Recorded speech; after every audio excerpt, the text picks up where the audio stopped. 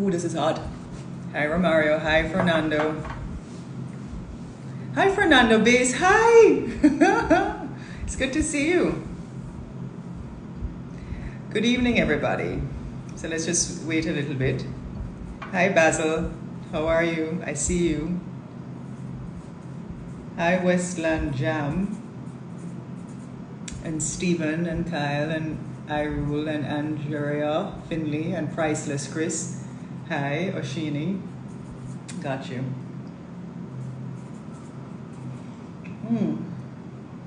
How has the Sunday been? We have a no movement day in Jamaica. So I've been at home, chilling, cooking, writing, reading. And I thought that certainly this is like the fourth week of no movement in Jamaica on a Sunday. I wanted to share some thoughts with you, if you don't mind. Hi Lisa, what are you drinking? I'm actually drinking some coffee. Some really good coffee, actually. Some good Jamaican coffee. And hopefully I'll be able to sleep, but that's what I'm drinking, so I don't know if you can see the steam coming out of it, but it's nice. So I think all of us are over the corona pandemic. In other words, we have been experiencing some form of disruption to our life for the last 2 years, whether it is in business, whether it is in our children going to school, whether it is in our emotional stability or mental health stability, and incidentally today is World Mental Health Day. But there has been significant disruptions. For those of us who live in Jamaica, those disruptions have been consistent, have been disturbing on many levels, and there are some headwinds that we're going into. Now, obviously, there is no one-size-fits-all for what every country has been experiencing in terms of corona. But I'm a little concerned, and I think if you have been following the things that I've been saying and writing, you will realize that I have some serious concerns about when we get out of this COVID fog, that we go forward and not return to pre-COVID. In other words, Jamaica really needs to leapfrog to ensure that we become globally competitive to move our people forward and the country forward, so that in the next 10 to 15 years, we can move our lower class to the middle class and even beyond. Because other countries have been doing it. If you look at China, for example, China has moved their middle class. It's one of the fastest growing middle classes that the world has ever seen. Now 700 million people have been moved to the middle class, and they did that in the space of maybe 30 years. So what it means is that we have to get going. We need to recognize what the world looks like. And as I said in my article today, there's no new world. The new world has been here for a while. And that new world looks very different to perhaps what the G7 countries back in the day thought it would have looked like, what the Germanys, what the Great Britains, what the United States, because this axis of economic activity has been shifted to the east. And what do I mean by the east? Countries, emerging markets like Indonesia, India, China, other countries, even like Brazil, between 2000 and 2010, really upped their game. And they started doing different things in terms of contributing to the global productivity market. So the world was changing, and it's ever changing, and it's dynamic. There's no set rules of protection for anybody now, especially smaller countries, and it's rooted in technology. So anybody that really thought that Corona was what brought on online shopping, that's not exactly true. People have been doing online shopping for many years. If you look at two of China's largest e-traders, Alibaba and JD.com, in just last year. China has something called Singles Day. It's the antithesis to Valentine's Day. So every November 11th, singles get out and they buy things. Last year, those two e-commerce sites in China made 115 billion US dollars. That's 20 times the size of the Jamaican budget. Now, why am I saying this? I'm saying it because Jamaica has an extreme opportunity to be able to pivot and go in a direction where we can find meaningful solutions to grow our economy. But first, we have to recognize that where the world has gone to is it exists without borders. So you need to have a digital backbone as a country and establish your country with a significant broadband network. And the problem is we're late. And it doesn't mean we can't catch up, but it means we have to put the resources that we have, the limited resources, in the directions that we need to use them.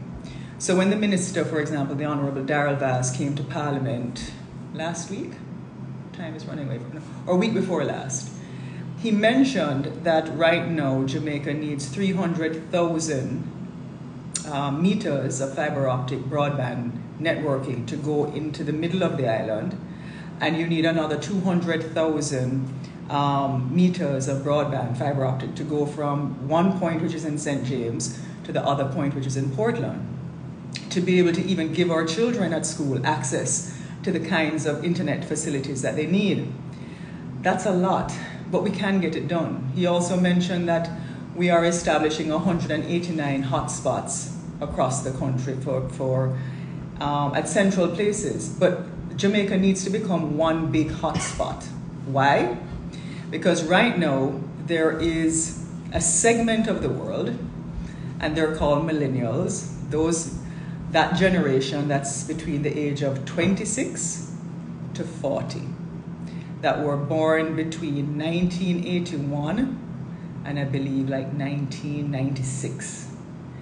And they make up 23% of the world's population. 600 million of them alone, I believe, live in this vicinity of the West. And last year alone, they spent $2.3 billion. That generation, the millennials, has the most spending power in world history. And what they do is a lot of that purchasing power, 73% of that population says that they use their phones to shop online. Another 75% of them say that social media is what guides their purchasing power. Now, if you have such a large segment of an audience, so many of them exist, and you can actually tap into their homes, tap into their spaces, Jamaica needs to now pivot in finding something, whether it is a service, whether it is a good, to sell to that generation. That generation alone spent $17 billion on dog food. And so they're looking for things to buy. Now, they're a fitness generation. They're very much into organics. They like things that are very boutique and very different and exclusive. And Jamaica can offer that. So imagine what it would be like if a young woman from my constituency who is tech savvy, who probably has an associate degree in marketing, or just, as somebody said under the comment of the article today, or just has marketing skills. Imagine her mother, who is a farmer, or her father, and she can have an online situation where she moves her mother's produce, whether it's value added or primary, straight from the ground, farm to table in the United States or Britain. But what it means is that Jamaica has to form the logistical know-how to get that young person and that farmer to move from St. Anne to export all the way through. You need that entire value chain to work, which we don't have. And so these are the kinds of things that we need to be thinking about, because it exists. So rather than us saying, well, with the same kind of tourism, Barbados has pivoted to long stay tourism. Places like Costa Rica. And if you've been reading what I've been saying about medical tourism, Jamaica has an opportunity for medical tourism as well. But we have to start thinking outside of the box. And what it also means is that Jamaicans have to recognize that to have real prosperity, you can't only sell to 3 million people, which is our population. You have to sell to 30 million, 300 million. So it means that we can't produce samples. I was reading a news story today where in some of the largest greenhouses in the world, they have robots picking tomatoes. I have people in my constituency that are still trying to get half a bag of fertilizer from RADA and a water tank. We have to think big, and we cannot allow ourselves to continue to think small. The world is going to leave us. And traditional tourism, primary agriculture, BPO is good and it's working, but it's not the only thing, right? And the remittances alone can't save us. So we have to start pivoting. If you speak to business people now, they will tell you that even the persons who are in India, the young people who are in India, they're competing with, because they can give you an e-commerce platform cheaper than we can do it in Jamaica. So our young people need to also understand that you're not competing against Jamaicans anymore for jobs. And in this world without borders, because of technology, you have to be at the top of your game. The top 10 in-demand jobs that exist today did not exist 10 years ago. It's like I tell people all the time, the man that used to sell, or woman that used to sell Encyclopedia Britannica, that come to the gate, that man doesn't exist anymore because of Google.